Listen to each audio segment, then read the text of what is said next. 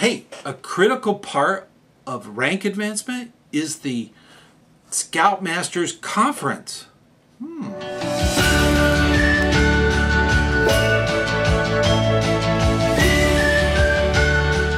Hey, ScouterStan. You know, the Scoutmaster Conference is almost exclusive to a troop because of the Scoutmaster. But it can be, the concepts can be used for packs and crews. So this can be used regardless. So if you're a den leader of a pack, in a pack, you can use these also. That's totally fine. You may need to get the parents involved, and you will definitely need to do the 2-deep leadership, okay, when you're dealing with a pack.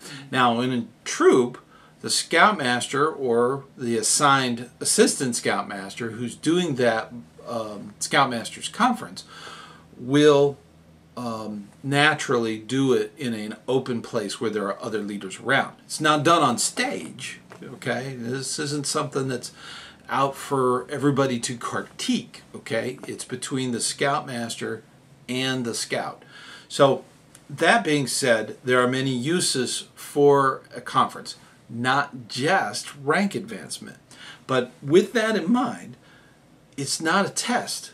This isn't where the Scoutmaster or assistant Scoutmaster has them test them, the Scout, again on the Scout skills, or trying to get them to explain something as far as a requirement. That's not really what it's about.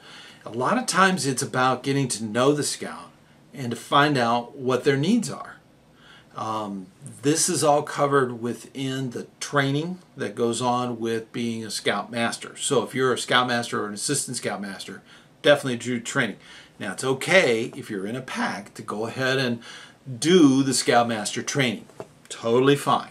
Totally fine to do that. You can do that online, and it's pretty easy to do. So once you have those trainings down, it will help you understand what a Scoutmaster's Conference is about.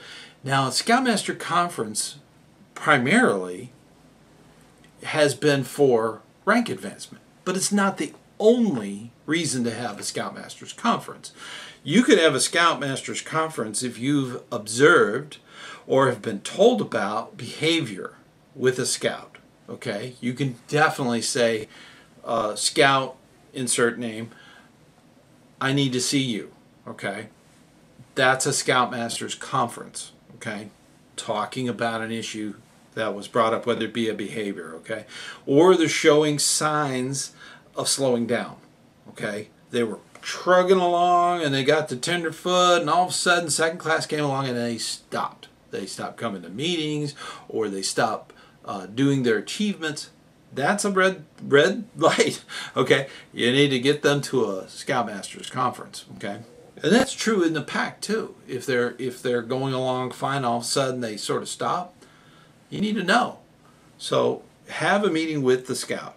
You want to address issues if they come up, especially if they're direct issues with problems with upholding the Scout Oath and the Scout Law.